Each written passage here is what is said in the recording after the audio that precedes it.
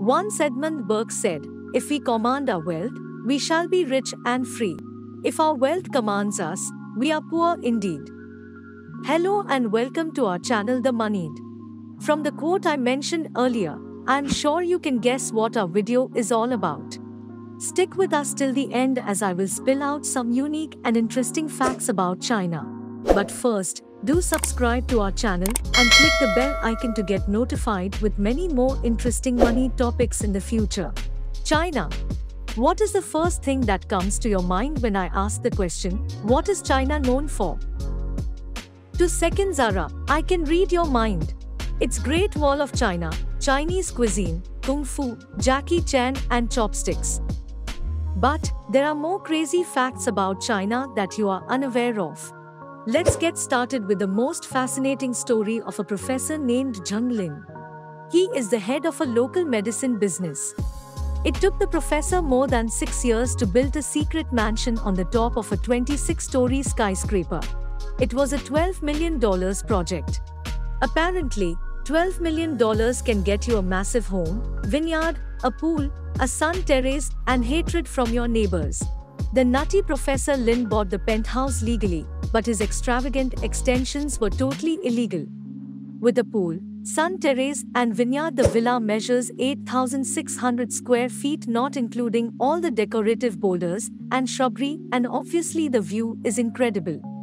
The professor shifted tons of rubble and rock onto the roof of the building to construct the outrageous home, which looks like it has been carved out of a mountainside. The property even has a rocky mountain garden complete with rubble and a gorgeous garden. As a result of the structure's heavy-weight metal reinforcements were built on the sides, but is it possible that he spent 6 years building a mansion on top of a 26-story apartment building in secrecy? Slowly burn surely, I guess. A broken pipe caused flooding in the apartments below the Beijing mansion, and this giant home's construction was what caused the problem. It was like child's play for the professor to build the mountain on top of everybody because people from 26-story didn't even notice that the place existed. The professor ignored complaints from residents about cracks in the walls and leaky pipes for years. It appears Professor Lin is also a bit of a party animal because the tenants below also complained about loud gatherings upstairs. The mad professor was not popular in the building, as you might expect. Some referred to him as a menace as Zhang moved tons of rocks and foliage up to the roof.